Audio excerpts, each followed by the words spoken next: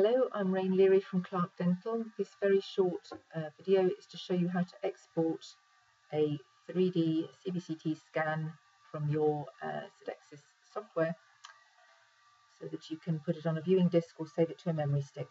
So first of all, have your image open here in the Sidexis Galileos Implant as you would normally, and then you're just on the Diagnosis tab here.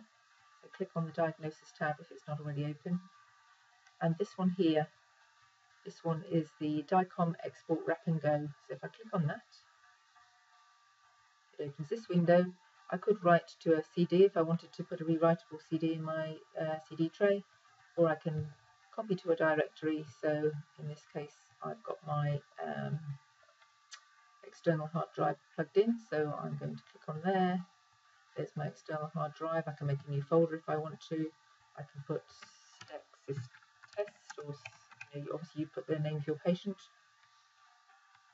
and then I would click OK.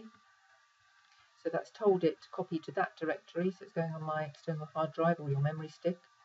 I can choose to anonymize patient data if I want to. I can add attachments, and then I click on copy.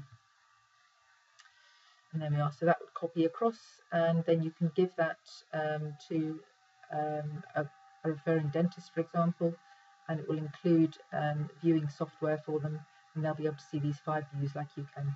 I hope that's helpful. We're Clark Dental. Get in touch if you need us. Thank you.